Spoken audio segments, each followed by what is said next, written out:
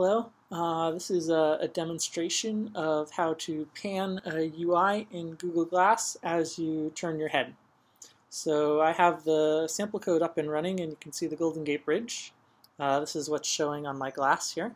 And then as I look to the right or the left, then I can scroll that panorama either right or left along with my head movements. So this is a pretty useful technique. You can actually find it quite a few places in Google Glass itself. For example, we could go into the browser. So Street Style has these price drops, and in price drops you can check an item and then browse. And this opens the native Google Glass browser.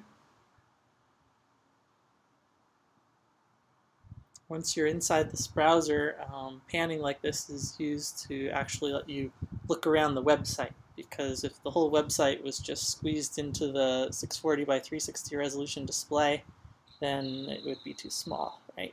So instead I can hold my fingers down and I can actually look around the different parts of the website.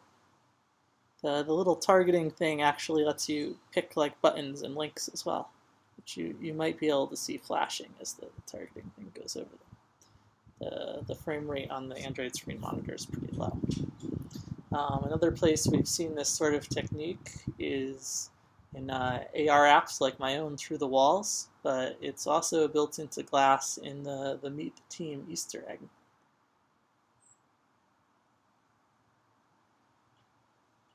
So the Easter egg is accessed through the settings and then device info, then view licenses.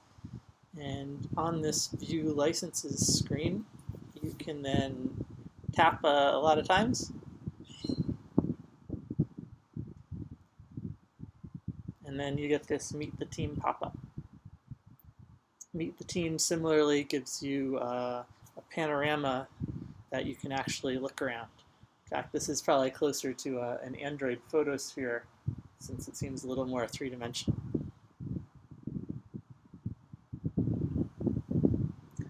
This is an example of how panning can be very useful on a wearable display like this to make better use of your screen real estate. Thanks for checking it out.